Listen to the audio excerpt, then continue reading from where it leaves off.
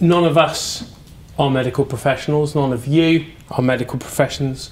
Let's say, Sharon, what do you think managers can do to spot early signs, and how do you think they should be addressing those with people? Okay, I think this is a really interesting subject, and thank you for that opening, Jonathan. I think that's really helpful. I think the whole thing about stress and pressure and difficulties at work seems to be getting bigger. Yeah. We've also seen an increase, haven't we, in terms of identifying young people now and children who are stressed, under pressure, and having mental health difficulties.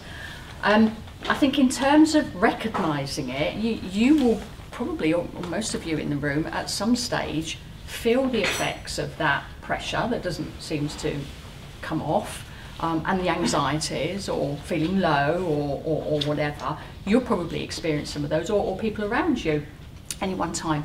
So I think for a manager, I think it's about know your people and understand your people. If you know your people, you will know when there is a change of behaviour. You will know when something seems to be different.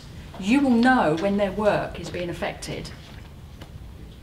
Yeah? If you don't know your people, you won't know and be able to identify that change in behaviour. And it's that change in behaviour, isn't it? For most people, you will see signs, but every single person, a mental health difficulty is likely to manifest in different ways. So I could give you a very long list, or you could go on the interweb, can't you, Dr. Google, and you could find a very, very long list of what is somebody likely to be experiencing and how will you be able to identify that. The concern about that is that you'll then start looking for it. You will then start to apply a label and your behaviour may change. My advice is get to know your people and get to understand what makes them tick and where they are at any one time. Have that regular communication. If you don't have regular communication, then where do you start? Because you're dealing with someone that you don't understand. You don't understand what impacts and affects them, and therefore you don't understand how to make any changes that might be relevant.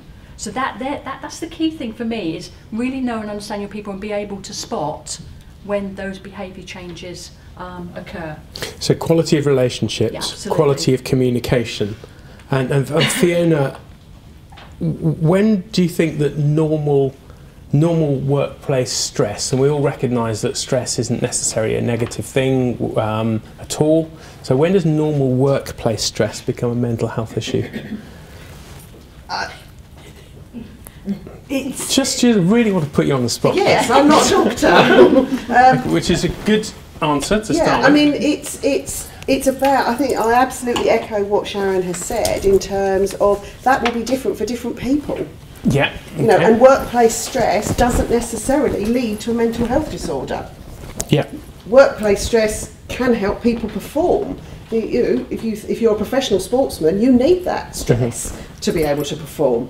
It doesn't necessarily, but it can lead to mental health disorder. But